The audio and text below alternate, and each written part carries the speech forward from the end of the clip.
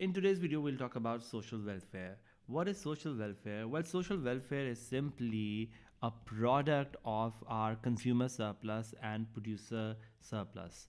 So when you look at social welfare, we say social welfare or what we call community welfare or social surplus. Let's call this social welfare or surplus. So social surplus, we say, is a sum of consumer surplus, consumer surplus, and producer surplus.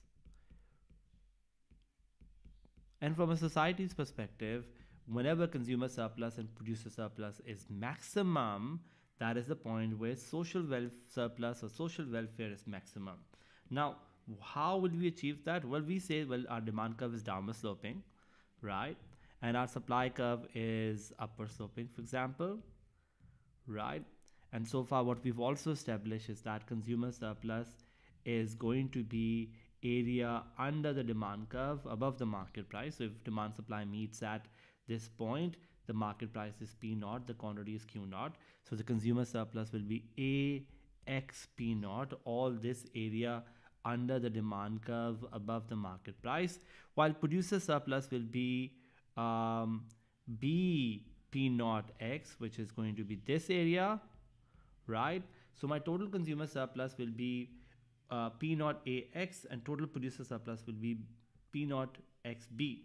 Now, is this the maximum surplus that the consumer and producer can get? And the answer is yes, because if I end up not producing Q naught but a little less quantity, let's say Q1, then I will end up with what we call a deadweight loss, a social welfare loss. Why? Because this part of my consumer surplus and this part of my producer surplus will not be happening or will not be occurring because I produce Q1 rather than Q0.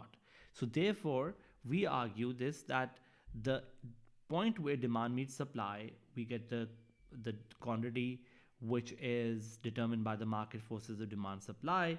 This quantity results in the maximum possible consumer surplus. So the area of this triangle is the maximum. If I end up producing a little less, we might end up having a case where some consumers will be denied of the good, and as a result of that, some producer will be denied of producing that good, and we lose a consumer surplus, which can be called what we call deadweight loss. If I end up producing Q1, my deadweight loss will be, let's call this W and let's call this Z. So my deadweight loss or social welfare loss, as we call it, it's called a deadweight loss or social welfare loss, will be WXZ, right? So therefore, it is in the society's sort of welfare or sort of society's benefit to produce at the point where demand meets supply, where consumer surplus and producer surplus will be maximum, and society's or community's welfare surplus will also be maximum. Similar to this idea, guys, since Q0 is the right quantity that is produced, and Q1 is what we call underproducing a good, what if we end up overproducing a good? What if we produce, for example, Q2? Now, will this Q2 result in more surplus or less surplus? And the answer is it will result in less surplus, because if you look at from the consumer's perspective, when the market price is P0 and the producer ends up producing Q2, the willingness to pay for this good is at this point. Let's call this P, or let's not call it P, let's call it E, right? But at the same time, what the producer wants when he produces Q2, because his cost of production is pretty high, he wants the price of F.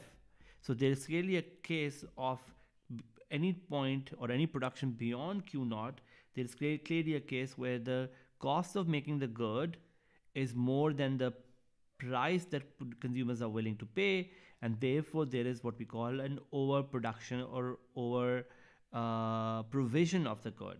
And that also means another deadweight loss equal to XFE, because of the fact that now the producer has wasted resources by producing too much of the good. So the argument that we're raising here is this, that when you look at Q0 is the point where the consumers are happily consuming this quantity and producer happily producing this quantity, and there's neither over or under consumption or production of the good. This brings us to the similar concept, which is something called the marginal decision rule.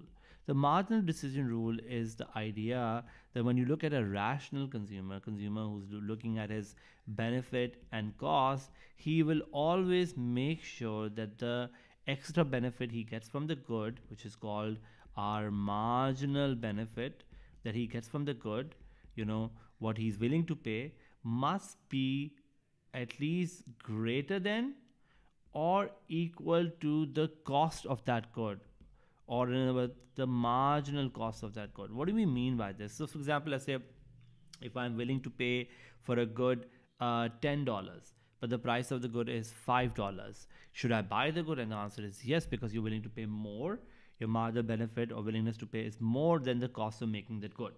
But what if your marginal benefit for a good is $4, but the cost of that good is $5? Will you end up consuming the good? And the answer is no, because the marginal benefit or utility that you get is lower than the price of the good. So the argument therefore we raise when we look at a demand curve, our demand curve is simply our marginal benefit that we get from consuming good, and we'll keep on consuming as long as the marginal benefit is more than the price, or in other words, our consumer surplus is positive. When there comes a point when the marginal benefit is lower than the price, we will not consume the good.